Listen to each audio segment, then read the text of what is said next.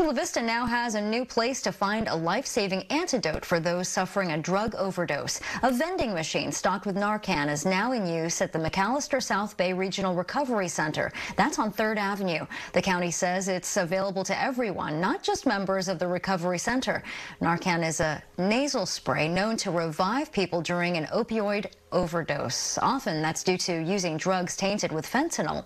Mike Valerio reports on steps being taken to the national level to deal with the rising number of fentanyl deaths.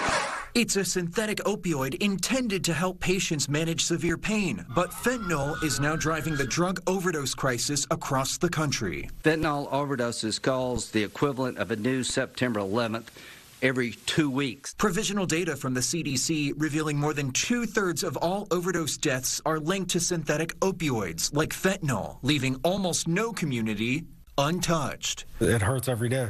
It was something I had heard of, but not something I would have ever thought would have killed our child, ever. While the federal government has declared the opioid crisis a public health emergency, there's a new push to target fentanyl and similar substances that are exacerbating the epidemic, including a proposed bill aimed at labeling Mexican drug cartels foreign terrorist organizations. This problem is a national security threat.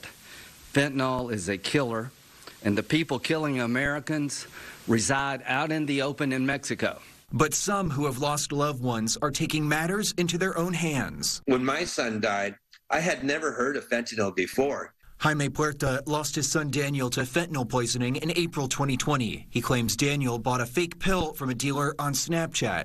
Through his nonprofit called Void, Victims of Illicit Drugs, Puerta is working to raise awareness and change the conversation. We have to look at it as a poison and not a war on drugs, but a war on fentanyl. In Los Angeles, Mike Valerio, KPBS News.